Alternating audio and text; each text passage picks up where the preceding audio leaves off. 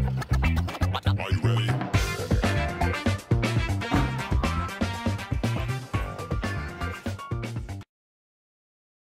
Bienvenidos, everybody. This is Andres Salazar. This is the Art of Comics. I've got my artist hat on today. So we know we're going to talk about some art. So I get this question a lot. I think about this question a lot. When you're working in abstract art, when do you know that it's ready? When do you know that it's ready? How do you know it's finished? How do you know a painting is finished? Well, there's the quote, no painting is finished, they're just abandoned, right? And that's fine, and that's cute and clever.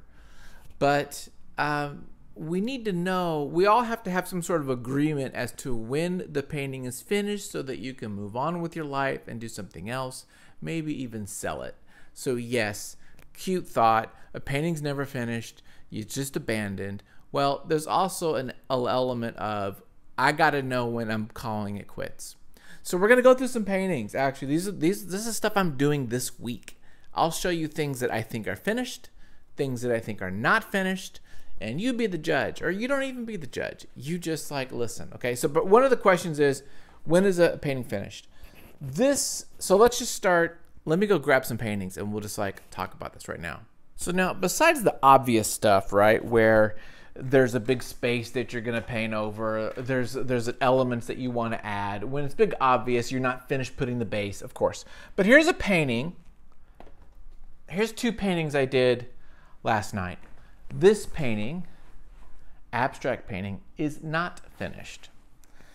And let me tell you why. How do I know that? Well, a lot of it is kind of this intrinsic, intuitive element to art, right? Where because it's abstract, because you're not representing anything that's in the real world that's representational of something, that then it's just your instinct as to what is finished, right? So a lot of it is the gut, we'll say. But we can use also principles of design, the elements of art, to help us with that. And that's really what I'm doing. When I'm looking at this piece, I'm thinking about things I like, and there's things I don't like. And I'm thinking about what elements I think are really cool and what's just not quite solidified yet, right? I like these lines coming down here. I actually like this here. I like the way this is blended. I use a palette knife a little bit. And I added some of these dark Prussian, blue lines. I kind of like some of this, but I want to add something here. I want to fill this in a bit. I like some of this, but the bottom is not quite finished. I want to add some color there. I like some of this, but I'm not married to this yet. So I like this little section, but then I don't really care for this. So there's little parts that I do like, parts that I don't like. So that's one element. It's what things do you like? And then as a whole, what do you like, right? So you're looking at the micro, then you look at the macro. Well, one of the challenges of this painting is I wanted to keep it to 3 colors. So I wanted to put a little constraint in my painting. And I thought, okay, I want to just put this into 3 colors, and this is what we're going to do. But it's just not quite there yet. There is some shapes I like, but there's not enough harmony, there's not enough contrast and pull from these things. I do like these, but it's not quite developed yet, right? It just feels like it's outlines and it needs a little bit more meat to it. So again, I hope I'm communicating well. I'm using the principles or the elements of art, line, form, color, shape, texture, those kind of things, to help evaluate, does this piece have those elements? And then is there just a sense of okay, do I feel finished, right? This piece here, let's go to this one. I did this one last night too. This one's actually closer to being done. This one's actually getting there. Even though this one looks maybe a little bit simpler, there's bigger swatches of colors, I actually really do like the way that looks. And I really like this. I like the way I blended this. I use just my fingers. I like this here. I'm not super married to this, but I kind of like it. It actually kind of looks like a surfer or some kind of like, you know, he's on a wave and this is like a sail or something. But I kind of like it. This is close. I actually think this could be like just about done, to be honest. I probably will do something around the edges. I'm not married to that. I'm not quite in love with this yet, but I do like this a lot, and I do like these big shapes.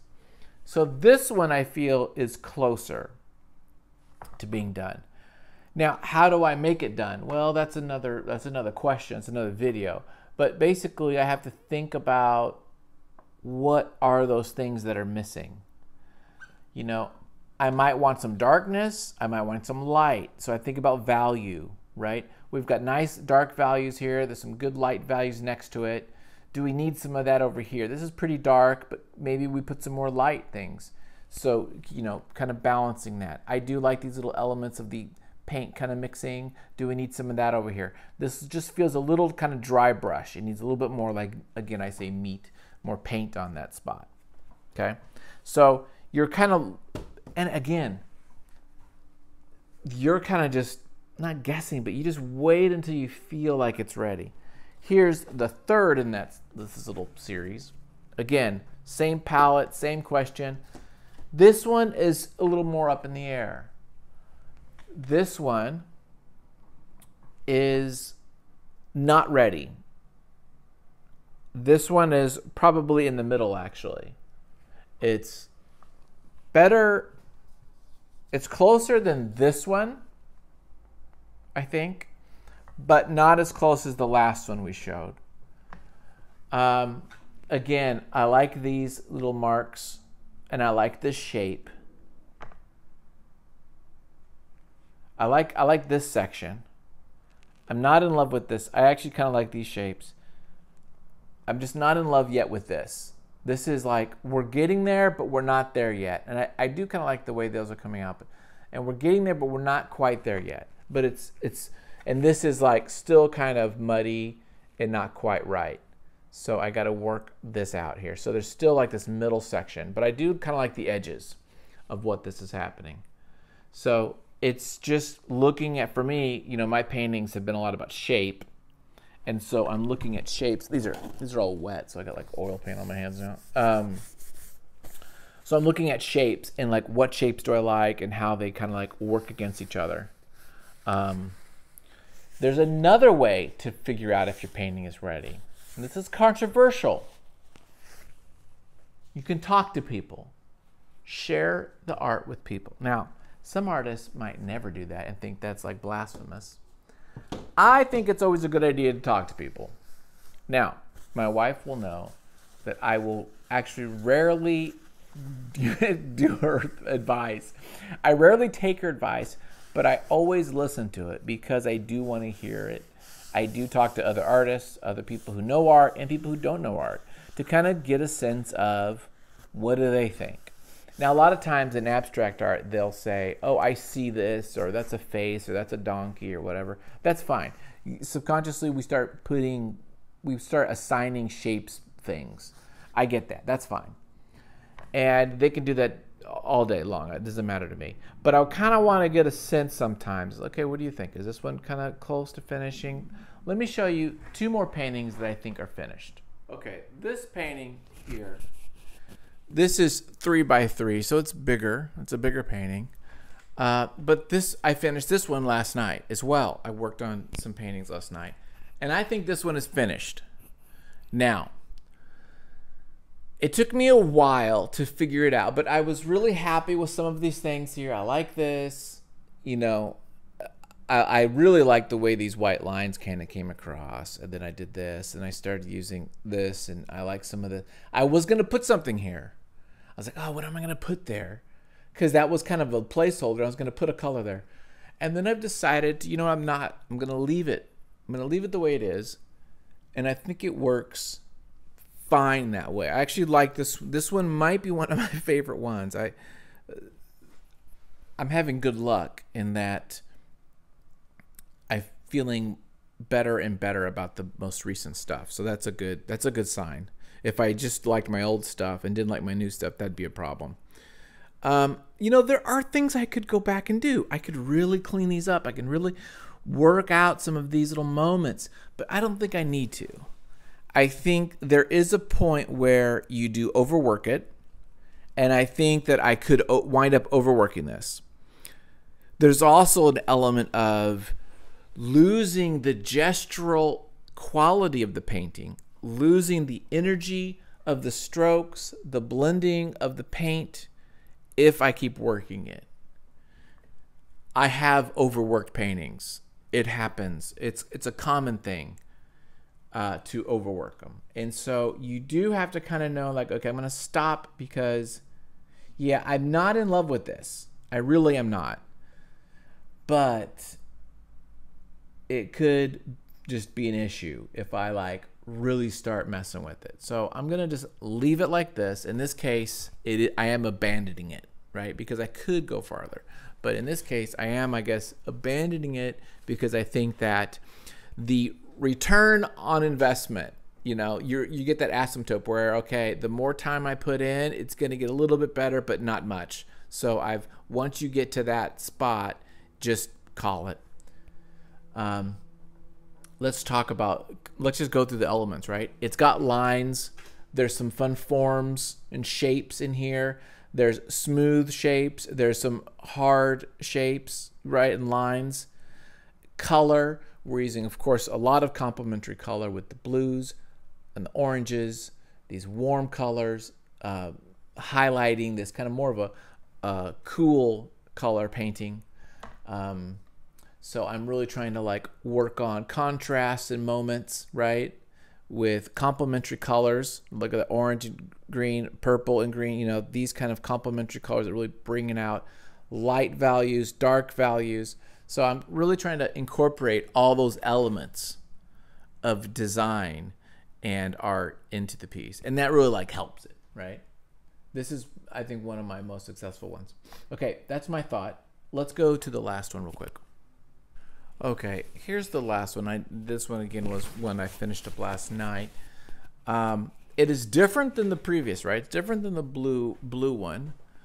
It is shape based. It is a lot of shapes, a lot of colors. This has got a little bit more warm colors, more earthy stuff. Maybe even kind of a Southwest kind of flavor, which I've been kind of really enjoying playing with that. I'm using, of course, complementary colors again with the browns against the blues. Browns, of course, is really orange plus black. So we've got orange and blue, those kind of working together, right, in spots.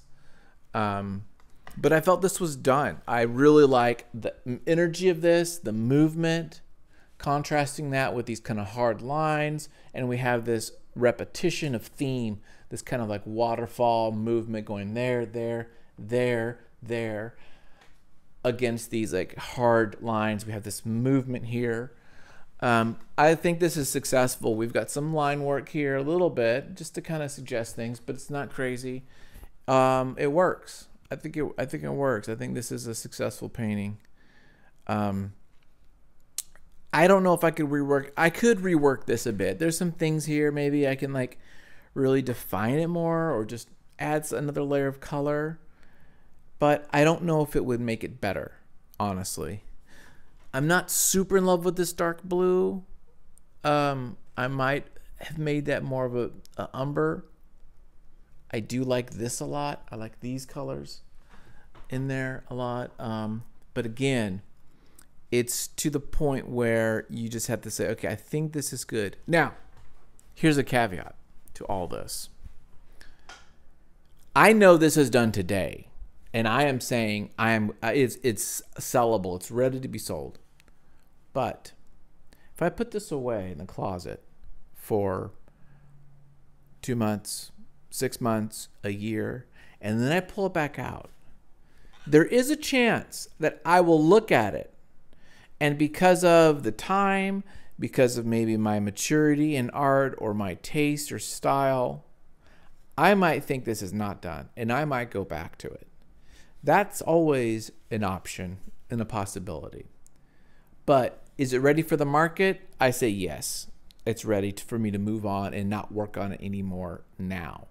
But no one says I can't go back to it, right? No one says I have to like put it away. I just finished a painting a couple months ago, and I've just decided, you know what, I'm going to go back to it because it's not quite right. One of my favorite paintings I sold 2 months ago was a painting I did years ago, and I went back and I repainted it because it always was bothering me, and I repainted it, and it just totally took off. So sometimes there is something to say about giving it a break, letting it kind of mature or marinate or ferment, and then going back to it after a while. But that's it. So use the principles of design. Ask people. Use your gut. Abstract art is a lot of intuition and just intuitively knowing what you think works as far as harmony and contrast and those kind of things. So there you go. That's the video. Thanks for watching. We'll do more. We got comic books, a lot of comic book stuff. We'll do some more automatic drawing and things like that. But just wanted to share this with you. I thought this would be kind of fun. So thanks for watching. If you've got some videos, specific topics you want to talk to me about, or me look at your work, think about being a member. Because if you have a membership to this little channel for $3, you then could get more access to me on a one-on-one. There you go. Thanks. Bye.